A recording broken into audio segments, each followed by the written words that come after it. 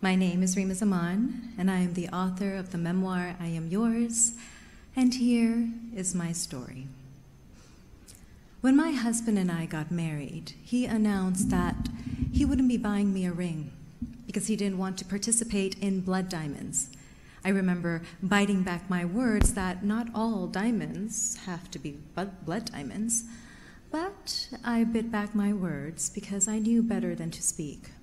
I knew that were I to speak, he would only use my words against me as proof of my insolence, proof of my ingratitude, proof of my selfishness, proof of my misbehavior. So I kept quiet. We were married on January 4th, 2010, in the dead of the New York winter. Once married, we moved onto his sailboat, which was parked on the ice with a beautiful view of the Statue of Liberty. Mind you, it was a sailboat, not a houseboat, 29 feet in length. It was tiny, and we didn't have any heating or plumbing. To stay warm, he figured out how to line the entire inside of the sailboat with electric heaters and space heaters, electric blankets and space heaters. I'm pretty sure we were a fire hazard. To cook our meals, we had a hot plate and a pressure cooker, and life was sweet and simple. He had recently purchased a half-burnt barn in upstate New York using bank loans and a hefty gift from his mother. He had this goal of turning this barn, which had been eaten up by a fire in the 80s. Half of it was completely dark and pitch black. He wanted to rebuild it into a family home for us and our future kids. So every day he would drive upstate to work on the barn, and I would walk the 2 miles in the snow to the nearest subway to go to my nannying job. In the evenings, we'd meet back at the barn.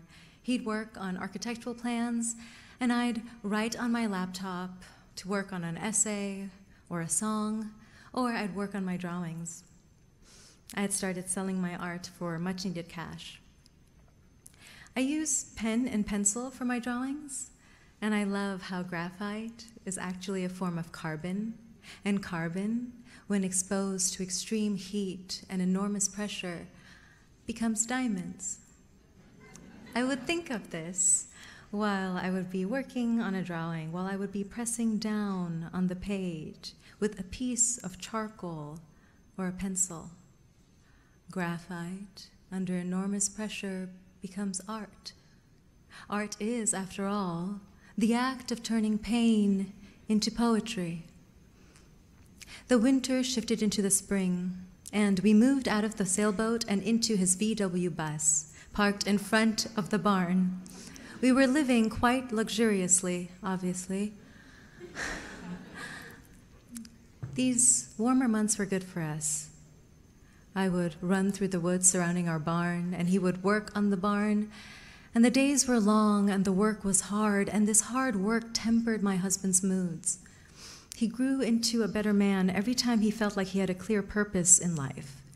It was when that purpose slipped away, or he let it slip away, that he would slip into shadow. Spring shifted into summer, summer into fall, and lo and behold, money for the barn ran out. My husband had a habit of using part of the monthly loan, which was meant for construction materials and hired labor. He would use it on drinking instead, and on lavish dinners at different restaurants that he would go to by himself while I would be at my nannying job. He enjoyed going by himself because it would allow him the freedom to talk to the other people he'd find there, mainly other women. He would spend $100 here, $100 there, talking and laughing and flirting with other women, while I was taking care of other people's children, working so hard to make pennies to support our life together. The further he let things slip away, the further he slipped into shadow. The further he slipped into shadow, the further I grew away from him and into my work. I started writing more. I started drawing more. My drawings became more dark, more complex, and they improved.